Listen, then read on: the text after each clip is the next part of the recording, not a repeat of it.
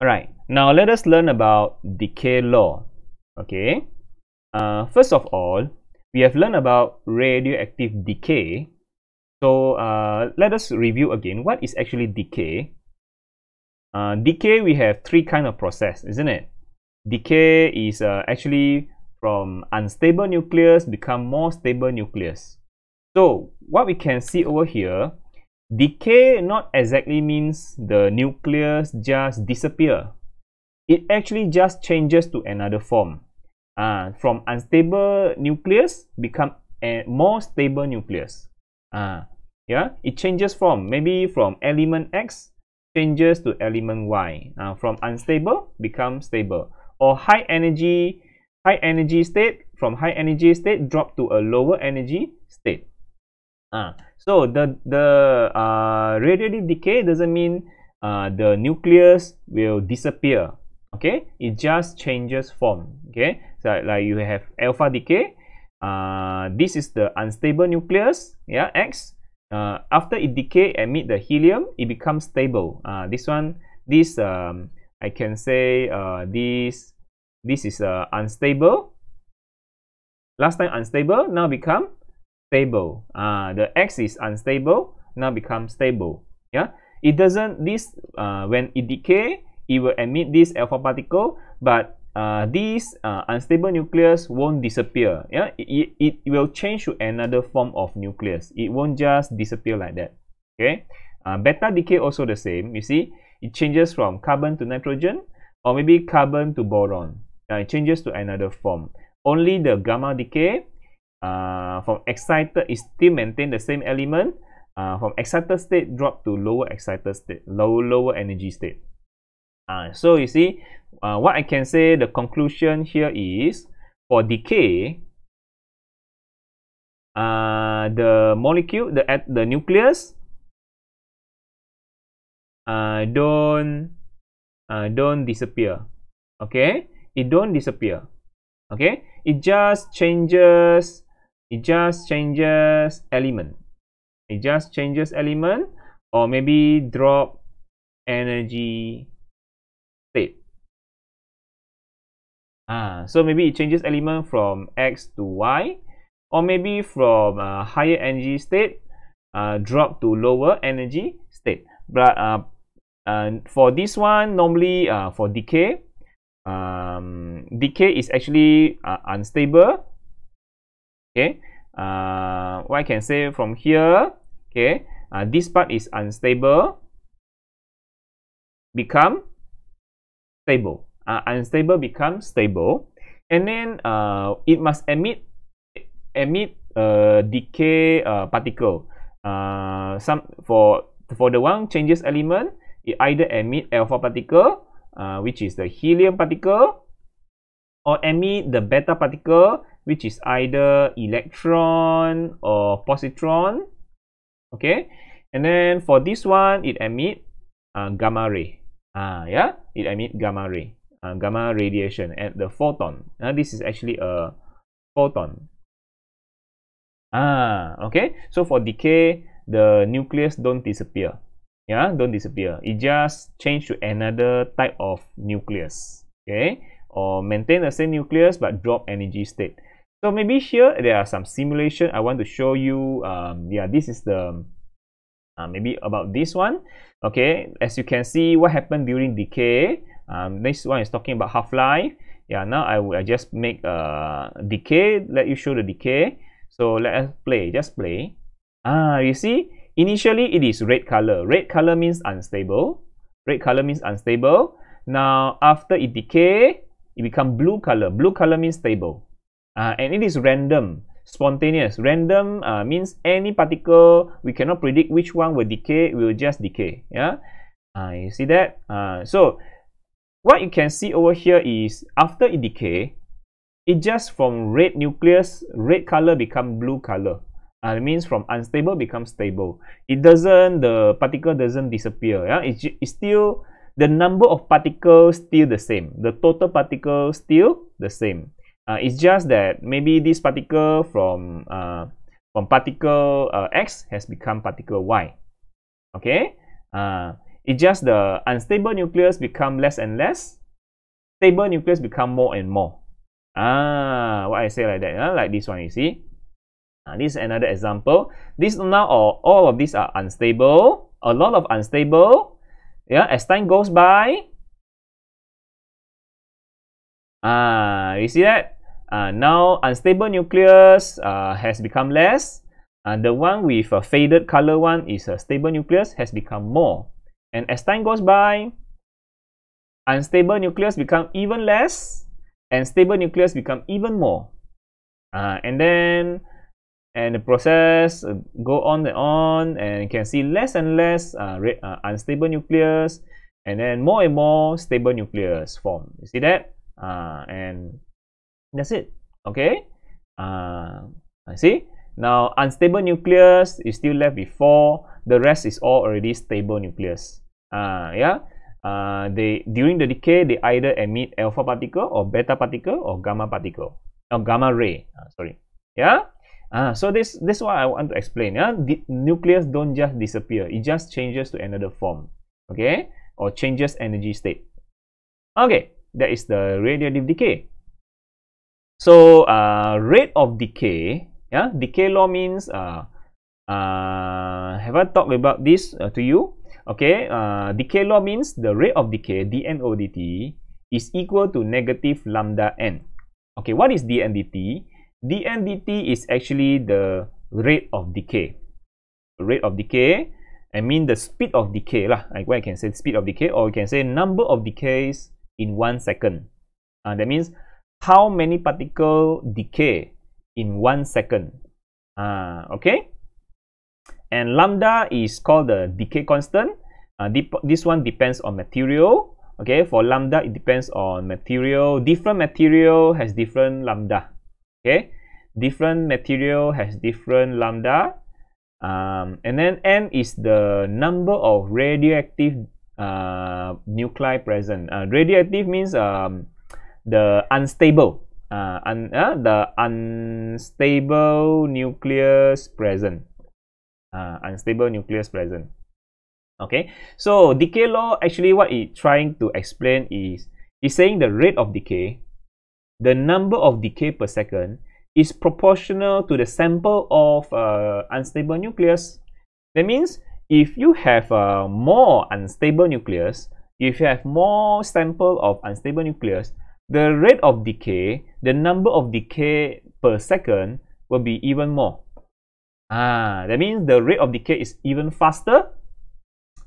The rate of decay is even faster if you have more radioactive particle present. Okay, like you see here. This is the example I show you. Yeah, like you can see over here. Yeah. Okay, you see. At first, you have many unstable nucleus, isn't it? So many unstable nucleus. Look at the rate of decay. Look at the curve. Look at the curve.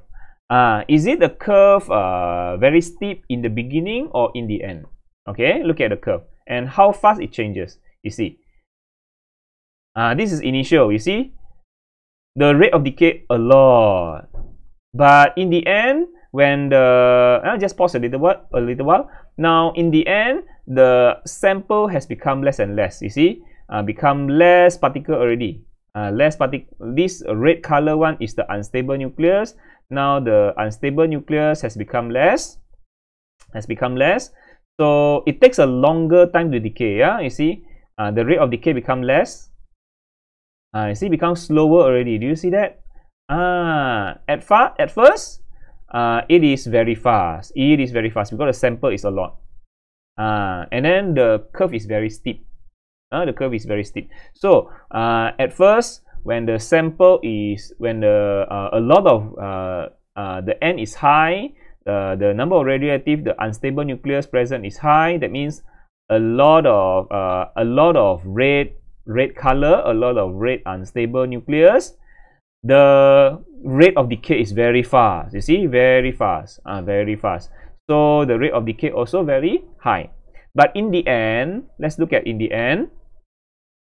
In the end, when the rate of the red color become less and less, you see, You see, when you see there's only a few red color left. So what happened is when the sample has become less red color, less unstable nucleus, the rate of decay also becomes slower. The curve become less steep. Yeah, become less. The curve become less steep. That means the rate of decay become lesser. You see not? You see, very slow. The graph become very slow. Let us look at. Now initially very fast because sample a lot. Now sample has become less and less. The rate has become slower. You see that? The rate become slower already. Takes a longer time. Okay. Maybe make a short half-life. Very fast. But when the sample has become less so few, see, takes a very long time to decay already. You see? This one, when it will decay, don't know when. Yeah. So make a medium one. Yeah, a lot of sample very fast. A lot of sample very fast, but in the end, less sample takes a very long time to decay. See that? Takes a very long time to decay. Now have mostly become stable already. All right. So that is what happened. Yeah. Okay.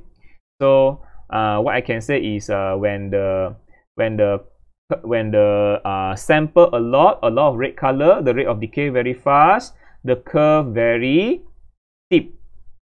The rate of decay very fast. But when the sample has become mostly blue, less radioactive particle present, less unstable nucleus present, the rate of decay also become less. Very less steep. The curve become less steep. Become almost horizontal. Okay. So the rate of decay is proportional to the sample. Okay. And then the negative here means the number of radioactive nuclei present decreases with time. That means radioactive means the unstable one. As you can see just now, this is the red color. As time goes by, this unstable nuclei become lesser and lesser, isn't it? The red color become less and less, and then blue become more and more. The stable become more and more, unstable become less and less. You see, decreases with time. That's why it got negative sign. You see, okay. So unstable nuclei. What I can say is the unstable nuclei. The red one, unstable nuclei become less and less, and then okay, and then whereas the stable nucleus become more and more. Stable nucleus become more and more as time goes by. That's why I got the negative sign here. Also, we can find out the dNdt here. Yeah, that's why I got negative sign. From the value itself. Well, let's look at the dN over dt. dN over dt is actually we take the final unstable nucleus minus the initial over time taken. Okay, let's say if final you have left with only 50. You left with 50 unstable. Initially, let's say you have 100 nucleus is unstable. Okay, as time goes by, initially you have 100 unstable nucleus, but after some time you left with only 50 unstable nucleus. Okay, over time taken. That's why here you see 50 minus 100, you get negative value, isn't it?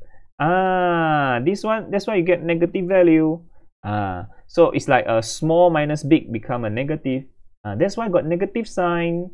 Yeah, this negative sign means the unstable nucleus has become the unstable nucleus initially is a lot. After some time, the final amount of unstable nucleus will become less.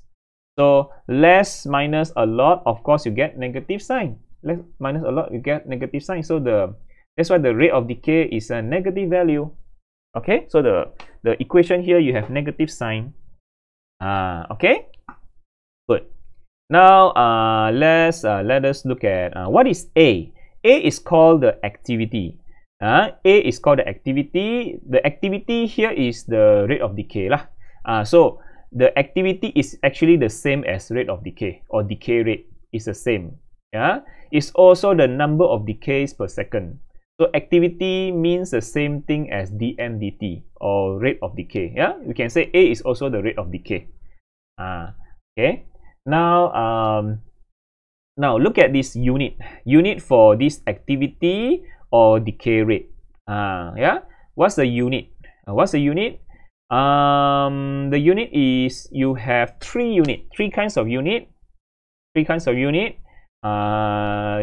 Actually the SI unit is per second. The SI unit is per second. It can also write as 1 becquerel or 1 curie. Becquerel is actually the same as per second. Becquerel means 1 decay per second. Decay rate. That means what is mean by 1 becquerel of activity? What does it mean? Okay, let me explain. What it means by decay rate or activity of 1 becquerel. What does it mean? It means that in 1 second, there is 1 decay happening. 1 decay in 1 second. After 1 second, there is 1 nuclei decay from X to Y. In 1 second, there is 1 nuclei decay from X to Y. Okay, and emit 1 alpha, like that. Okay, so activity of 1 becquerel means there's 1 nuclei decay per second. If let's say the decay activity is 10 becquerel, what does it mean by 10 becquerel? 10 becquerel means you have 10 nuclei decay in 1 second. That means in 1 second time, there are 10 nuclei together decay. 10 nuclei together decay. Okay. So you can write this as 1 becquerel as you can write as 1 per second. 1 per second means 1 decay per second. 10 becquerel means 10 decay per second. You have 10 nuclei. 10 unstable nuclei become stable. 10 unstable nuclei become 10 stable nuclei in 1 second. Okay. There is becquerel. Okay. So becquerel is actually the same as per second. Or becquerel is the same as decay per second. Okay. So, and then curie. Since we have a lot of sample, so that's why we use a bigger unit we call curie. Curie, you know, Marie Curie is a scientist, yeah, who died because of radiation. Okay, so Curie is actually a bigger unit to to represent more sample of radioactive nuclei. Let's say you have a lot of sample decay in 1 second. You use Curie. Okay, so what is it actually means by 1 Curie? 1 Curie is 3.7 exponent 10 nuclei decay in just 1 second. Or 3.7 exponent 10 becquerel. 3.7 exponent 10 per second. Becquerel is the same as per second. You know how much nuclei is this? Let me write out the 0. 10 0. So 3, okay, 1 0, 2, 3, 4, 5, 6, 7, 8, 9, 10. There are 10 nuclei decay. There are 10 nuclei decay happening in 1 second time. That means in 1 second, and in 1 second there are this much of oh come on, there are this much of nuclei, and this much of unstable nuclei becoming stable. Decay becomes stable. Okay, decay becomes stable. That means there are this much of unstable nuclei, decay becomes stable, and they also emit how to say, because we know that one decay emit 1 alpha, or the helium particle, isn't it? One decay emit 1 alpha. That means you have this much of decay happening in 1 second. That means in 1 second you emit You emit how many alpha? You emit this amount of alpha. That means during decay, it also emit 37000. How many zero is there? 90. 90. Is that 90 already? Okay, one more. Alpha, it emit this amount of alpha. Wow. Okay, this amount of nuclei decay in 1 second. At the same time, it emit, because we know one decay emit one alpha. That means if you have a 3.7, I don't know how many million is this. This amount of decay happening in 1 second. So this amount of alpha will be emitted. Alpha emitted per 1 second. Understand? This amount of alpha emitted per 1 second. Okay, that is Curie. It's a very big unit. It's a very big unit. So look at the question. The question asks you to give the unit in becquerel or per second or Curie. So you just use this value. This will be given in the questions. This how to change the unit will be given in the question. Don't worry, no need to memorize. Okay. So all right. And then what is the decay constant? Decay constant, as I said, is depend on the material, differ by the material. Last time you learn about thermal conductivity, isn't it? Thermal conductivity is dq over dt equal to negative ka dt over dx, if you still remember. So even the thermal conduction, this is the thermal conduction, isn't it? Even the thermal conduction also, we have the K. K is the thermal conductivity, isn't it? Thermal conductivity. That depends on material. Differ by material. Depends on material, right? Depends on material. So radioactivity also have a constant that depend on material. You understand? It's the same concept like the thermal conductivity. Certain material conduct the heat faster than other material, like the metal conduct heat faster than the glass. Okay, the metal has a higher thermal conductivity compared to the glass. So it has a higher thermal conductivity. Depend on material. So radioactivity also, this decay law also has a constant. We call it decay constant. Decay constant that also depend on material.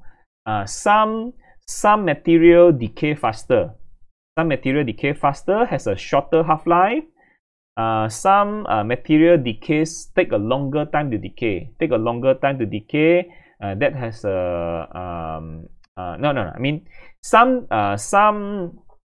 this decay constant actually depend on decay constant depend on the half-life. Okay, some decay constant, some material has a very decay very fast. Some material decay very fast because of very short half-life,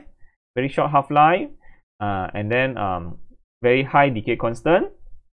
But some material decay very slow, take a very long time to decay. Has a very long half-life, and then the decay constant is very small. Very small half-life. So small decay constant. So decay constant is the characteristics of the radioactive nuclide. So it differs by material. Okay, it has different values for different nuclide. Different nuclide means different material lah. Okay, the larger the decay constant, the greater the rate of decay. That means, as I said, some decay very fast. Some material decay very fast. That means it has very great rate of decay. So the one decay very fast had a very large half-life, isn't it? Okay, has a very large half-life. Has a very large decay constant. If large decay constant means decay very fast.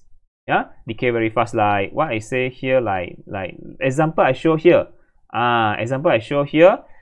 Decay very fast. The one decay very fast, like this one. This one decay very fast. You see, very fast decay. This one is very okay. Let me wait. Let me show you. Okay, hold on a second. Okay, now look at this. This decay constant. As I said, the larger the decay constant, the greater the rate of decay. It's like this. Provided the same sample, let's say we have the same sample. Let's say we have 100 unstable nuclide. Okay, let's make this constant. Constant. So the greater the if the material has a very high lambda, if the material has very high decay constant, this means that it has very high rate of decay. It decay very fast. If let's say the material has very small wavelength, small lambda, this is not wavelength. This is not wavelength. This is decay constant. If this material has a very small decay constant, then the rate of decay is very small. Understand? So let us look at this. Maybe let us look at this example. Now, this one, you see, I play this. Let's show this one. Okay. Let me show you. Let me show you. This one. Okay. This is very fast decay. You see, very fast decay. Oh, very fast decay. Again, wow, very fast decay. See, very fast the blue appear, the red gone. You see, very fast the red gone and the blue appear. This one means it has very high lambda. It has very high lambda. Okay, very high lambda decay, or I can say yeah, it decay the high lambda. That means which is this what formula again? This is sorry, yeah, let me rub this off. This negative dn over dt over n, isn't it? So this is very high lambda. That means very high rate of decay. Decay very fast. This one is decay very fast. See, high wavelength, high decay constant, and the rate of decay very fast. Let me show you again. Wow, decay very fast, because for this type of material, the lambda is very big, so it has very high rate of decay. Very high rate of decay. You see, very high decay, spontaneous and random process. You see, very high rate of decay. Let me show you again. Very high rate of decay, very fast. Yeah, very fast. The red gone and the blue appear. Okay, this if lambda is big, means the rate of decay is very fast, so decay very fast. But what about this one? Yeah, what about this one? Let me show you. So what about if I put a long half-life? Let me show you. This one takes a long time for the red to disappear, to blue appears. You see, take a very long time, take a longer time. The graph is very less steep. You see that? You see, take a long time compared to the just now that one. Very fast decay. See, very fast decay. This one takes a very long time to decay. Takes a very long time to decay. So for this one, take a long time to decay. Decay very slow. That means this one has a very what to say? This one has very small small decay constant. Small decay constant. The rate of decay very slow. Okay, the decay very slow. Understand? So that's it for this one. Okay, just want to quit first, and yeah. Okay, now let us look at this one. Yeah. So the decay constant is all depend on material. Some material decay very fast. The unstable nucleus very fast disappear. So yeah, what I can say is the higher the lambda, yeah, the bigger the lambda, the decay constant for the material, the rate of decay is faster. Yeah, decay very fast. But if you have a very small lambda, that means it decay very slow. It decay very slow. That means if you have a small lambda, the rate of decay very small. Okay, so and then one more thing is the unit. I just want you to pay the attention to the unit again. I just want to rub this off first. Okay, so this one, as you must look at here, all this must in SI unit. Remember, all this must use SI unit. So the rate of decay here is unit is per second. Okay, because it's a decay per second. The lambda also unit in per second. And then n has no unit. So remember, they must use SI unit. Yeah, you must change all to per second. This one activity is the same as rate of decay. Also per second. This one lambda also per second. So make sure all you must change to SI unit only. Okay. And next we will move on. Okay, that's about it for this video. Okay, see you in the next one.